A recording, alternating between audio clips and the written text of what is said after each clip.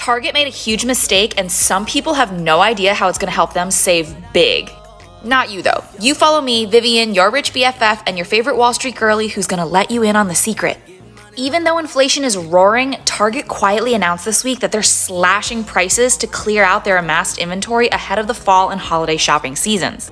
In fact, Macy's, Walmart, and Kohl's are doing the same thing too. But Vivian, isn't inflation supposed to make things more expensive? Yes, in most cases. But these retailers put in massive orders for things like big TVs, kitchen appliances, home goods, and loungewear during the pandemic, but people aren't buying this anymore.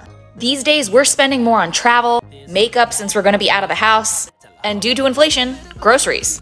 Target declined to share how steep these discounts are going to be, but if you do a quick search on their site, you're seeing kitchen appliances for 40% off, patio furniture for 30% off, and much more. There's no better time than now to spruce up your home or get new yoga pants.